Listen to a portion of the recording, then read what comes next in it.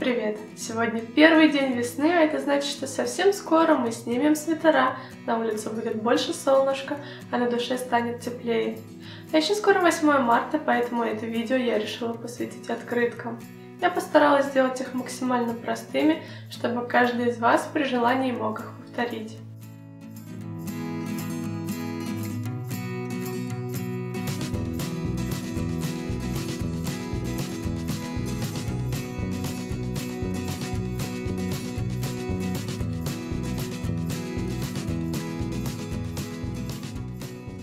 За основу я беру готовый нарезанный плотный картон, но вовсе не обязательно бежать в магазин и искать заготовки, потому что вы можете взять любой цветной картон нужного вам цвета, нарезать любой формы и размера. Еще для первой открытки нам понадобится просто плотный картон, зубочистка, блестки и цветные ручки. Для начала приклеиваем зубочистку по центру ближе к низу и убираем лишний клей, если он вылез. А затем вокруг начинаем рисовать цветочки. Ближе к центру маленькие, и чем ближе к краю вы подходите, тем больше. При этом не нужно бояться нарисовать что-то косо-криво. В этом, наоборот, вся прелесть этих цветочков, ведь они нарисованы от руки. Вы ведь все прекрасно знаете, что такое дудлы, или сейчас, например, очень популярны рисунки или наклейки, открытки, стилизованные под рисунок от руки. Вот это вот отсутствие идеально прямых, ровных линий, мне кажется, наоборот, притягивает душу, потому что вызывает ассоциации с детскими рисунками, и поэтому кажется нам милым, в то время как, когда мы сами это рисуем, нам кажется это банальной фигней. Но окружающие это видят совсем по-другому. Пробуйте разные формы, пробуйте разные цвета, смешивайте их. И чем больше вы будете рисовать, тем больше вам будет нравиться ваш рисунок. Также я добавила листики и нарисовала вот такие травинки, которые будут задавать направление от центра к краям и придадут ясность идеи.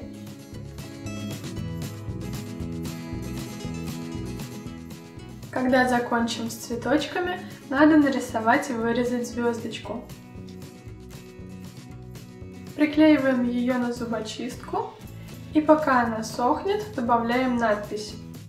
Я беру салатовый, потому что это самый весенний цвет. И фразой объединяю цветы и волшебную палочку. Почувствуй волшебство весны. Затем наливаем ПВА на звездочку, расправляем его по краям и посыпаем блестками. Еще я решила прикрепить несколько блесток среди цветов. Первая открытка готова. Для второй открытки я беру вот эти распечатки. Я просто нашла эту картинку в интернете и распечатала ее на цветном принтере. Кстати, кому интересно, файл я оставлю в описании. Вырезаю приглянувшиеся мне цветочки и специально оставляю белый контур вокруг.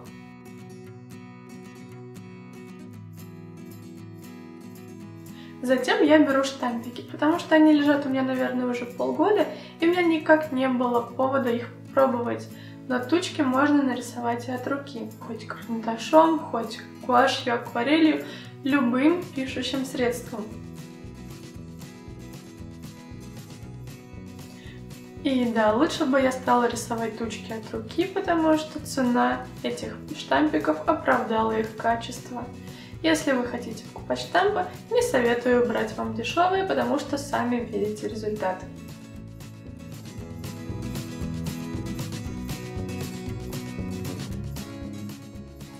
Тем не менее, я наштамповала кучу тучек, и мне даже понравился этот эффект наслоения, как нагнетения. Потом я пишу ключевую фразу этой открытки. 100 капель дождя – это один распустившийся цветок. И наклеиваем наши цветочки в виде капелек весеннего дождя.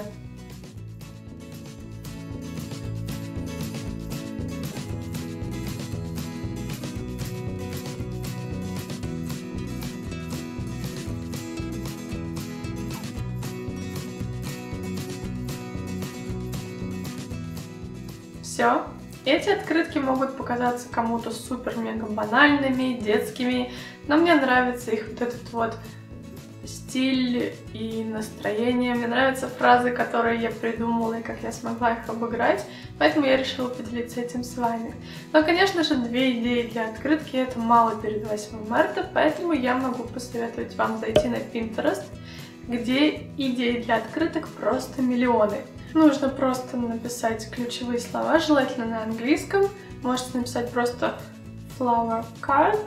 Нажимаете на понравившуюся картинку, у вас под ней еще 200 идей, нажимаете там. Это хуже Википедии вещи, она затягивает на часы. Там есть куча идей, как простых, так и сложных. Где-то сразу понимаешь, как это сделано, где-то ты не понимаешь, боже, как они это сделали, это восхитительно. И это очень вдохновляет. Поэтому перед 8 марта, если кто не знает, советую вам туда сходить. Потому что показать 200 открыток, чтобы кому-то хоть что-то приглянулось, я не способна, и я не хочу повторять уже чьи-то сделанные идеи в данном случае.